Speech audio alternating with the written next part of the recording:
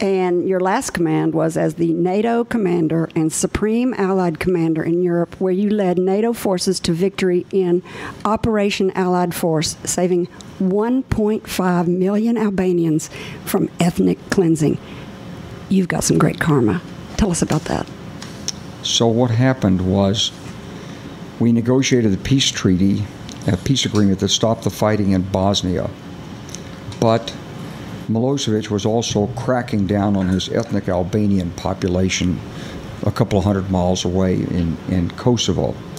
And these Albanians, they didn't want to be cracked down on. He told them they couldn't educate kids in their own language. If you were Albanian, you couldn't be a doctor, you couldn't be a member of the government, you couldn't issue driver's licenses. He just ran them out, basically. And it was like a takeover of the government by a minority. And they stood up and fought. And he responded with military action against the civilian population. I flew down and tried to, on three occasions, we went down to negotiate with him and tried to explain to him. I stood with his generals, sat around a map, explained to the Serb generals, you can't do this. I mean, basically, you put military force against people. I'm from Arkansas. You know, I grew up with guns. Mm-hmm. I know what people don't like to be pushed around. Mm-hmm. People have self-respect. You put a bunch of yahoos down there in uniform pushing around these people, they're going to fight back. I said, you got to get them on your side. So, you know, the Serbs didn't believe it. They believed they could intimidate the population, take out the educators, the doctors, the lawyers, the human rights workers, anybody who had resistance, they take them out, shoot them, or dump the body down mine shafts or whatever. And so they did this for a couple of years, and population rose up in revolt. And so NATO had said to Milosevic he couldn't do it, and if he tried to do it, we would take military action against him. We did this in an effort to stop him from doing it, but when he started, we took the military action. So we did a bombing campaign against him of escalated attacks, and we also prepared a ground force, or planned to do a ground force invasion if he didn't stop.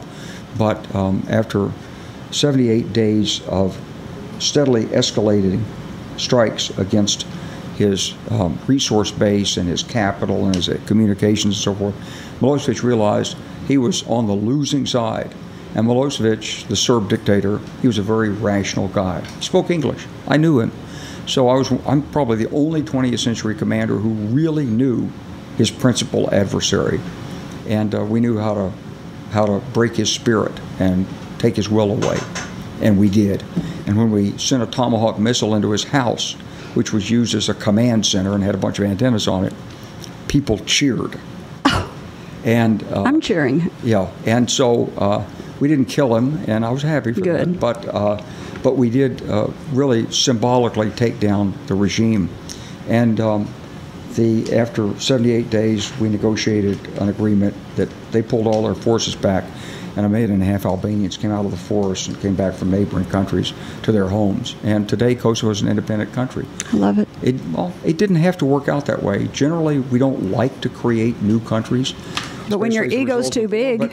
But you couldn't do anything. These people were so hard-headed that they just couldn't live together after so many relatives had been killed and so on. You know, the thing I learned, don't use the military unless you have absolutely no other way, because military is about breaking things and killing people.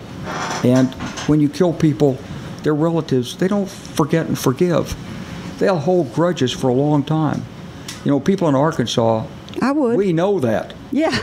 We went through the Civil War down here, and when I was a little boy growing up, there were still Confederate soldiers alive.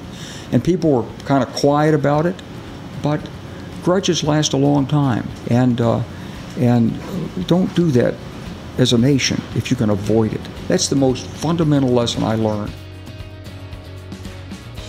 If you liked this video, subscribe to our YouTube channel by clicking on the picture of Kerry's face in the center of the screen. For more of Kerry's interviews, click either video on the right of the screen. And as always, thank you for watching.